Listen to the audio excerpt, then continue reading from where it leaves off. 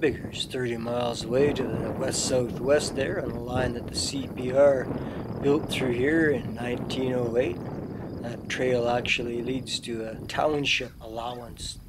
We're right on the edge of glacial lake bed to the northwest, and looking northeast here, it's all glacial deltaic deposits over there on the other side of Eagle Creek, which is a proglacial outwash channel itself. 33 miles to Saskatoon on Wilkie Sub, 32 miles here.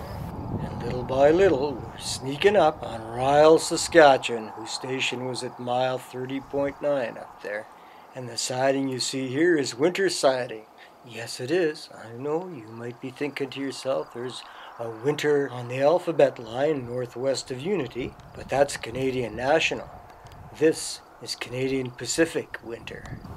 West along busy Highway 14.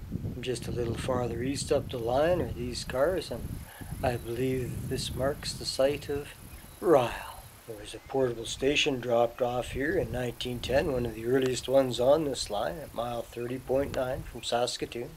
Removed it at date unknown.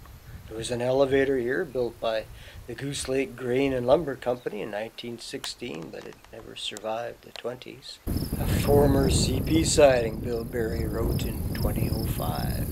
And this announces the eastern end of the winter siding, just over the hill there. A few yards behind us is Irving Junction, sending a branch up to Ball Jenny. Did I ever mention that it was Wednesday about noon, July 22nd, 2015? There never was much to Ryle. There was no post office. Likely wasn't even an elevator agent's house.